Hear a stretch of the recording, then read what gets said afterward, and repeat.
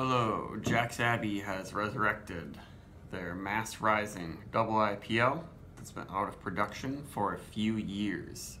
I think this was one of the first double IPLs to ever be brewed, or at least to be called that style, and one of the first double IPLs that Jack's Abbey did.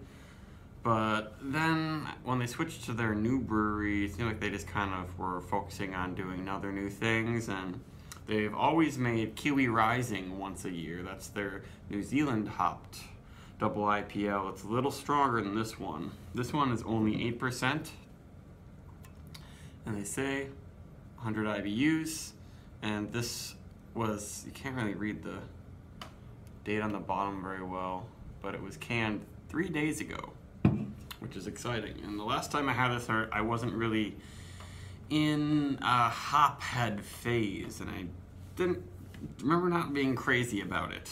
We'll see what I think of it now. I've been thinking that a lot of Jack's Abbey's IPLs are really grassy lately, except for when I had Kiwi Rising. I love that one because I love New Zealand hops. This one uses only American hops, and they don't say anything about double or triple dry hopping this beer. They just say they use an increasing amount of hops from the kettle to a hop back and then dry hopping.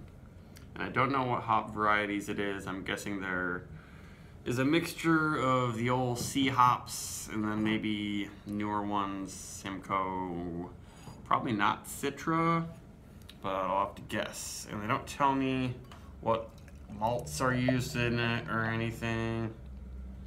I think it used to be maybe darker. I bet they changed the recipe a little bit. And this beer won some awards back in the day when it first came out. It was funny, it won an award for other strong lager, gold medal at the Great American Beer Festival for other strong lager, because there wasn't a category for this style, and I don't know if there is today. But I'm smelling some dank, resinous, weedy hops already. It looks pretty nice there. It's very, very clear, but I mean, it's not filtered. It says unfiltered, but there isn't much haze at all. You can see me through there. You can even see the carbonation.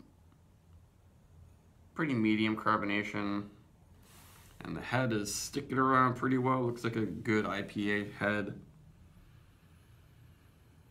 Yeah, and that smells like it's got Columbus Chinook Centennial. It's very earthy and herbal, with just some sweet grapefruit and candied orange going on too.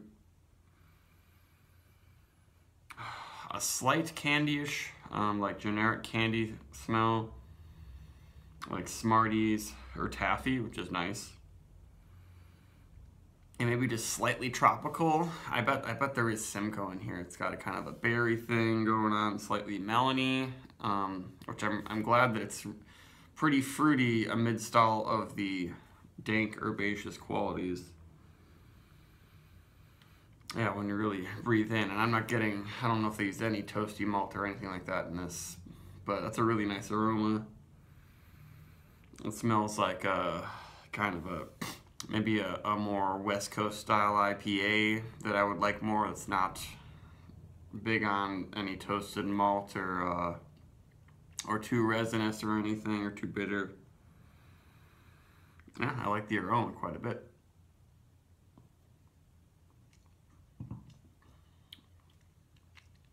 Yeah, that's nice, and it's really potent.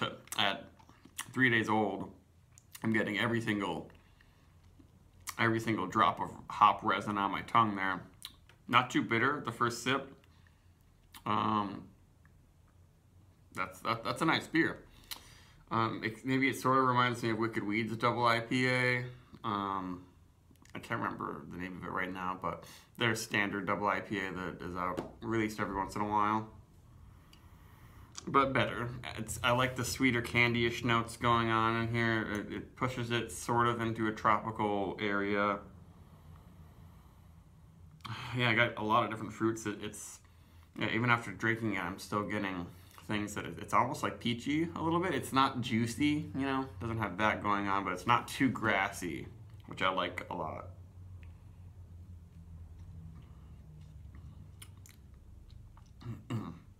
Yeah, I think I like this more than the Wicked Filthy. Jack Savvy did a collaboration beer that was supposed to be a New England style hazy IPL, but it wasn't very hazy and it seemed really grassy, and I just wasn't a huge fan of it. But this is really well done. I think this is going to be like a sort of late spring limited release beer now. I'll definitely recommend this to people. It just says join the lager revolution extra hoppy. They don't give you much info at all. Doesn't make it seem very sexy, but it's really nice.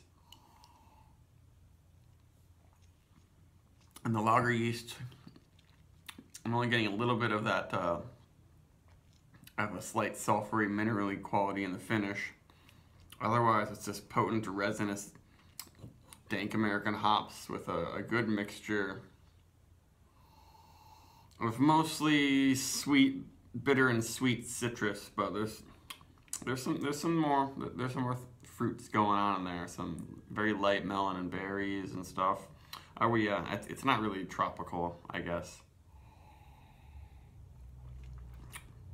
Nor juicy, but if you want something that's a little bit fruitier and also more crisp and clean than most West Coast IPAs, this is a good option.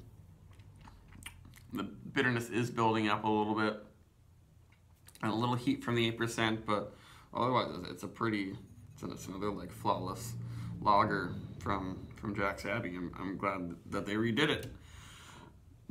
And it's cool they shipped this out. Like, I could have had this drink this yesterday. They somehow got it out to stores within 2 days of it, maybe even 1 day. Maybe some stores got it 2 days ago, but that's cool. I'll probably give this like an 82 or something. I like it a lot. I highly recommend it. If you're a fan of the XS IPL, it doesn't have I don't think it has Citra and the more interesting newer way of hops that are in their XS IPL. That's their triple dry hops, 7.2% alcohol IPL. That's a little bit more in the New England style, but not quite a double IPA. And that one is very good, but this one is very nice, and I'm glad that they've got another double IPL out, because for a couple of years there it was only Kiwi Rising available in like November. But it's good, and the mouthfeel is, you know, it kind of tastes, it has a mouthfeel of essentially an old-fashioned IPA, but a very pale one that's not too sweet, pretty dry. It's not too thin though. A nice peppery finish on the tongue with just a little bit of that lagery, sweaty minerality lingering. But yeah, good job, Jack.